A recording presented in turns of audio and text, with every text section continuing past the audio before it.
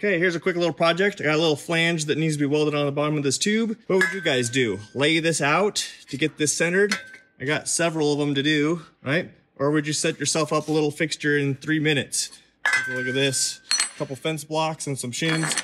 Plop it in there. See how these are magnetic? How they hover above the part. Pretty clever.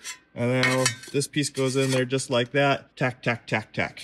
I think this is much faster than laying it out. But I know a lot of you guys like to do the layout method, but fixturing really just makes sure everything's nice and straight. So something to add.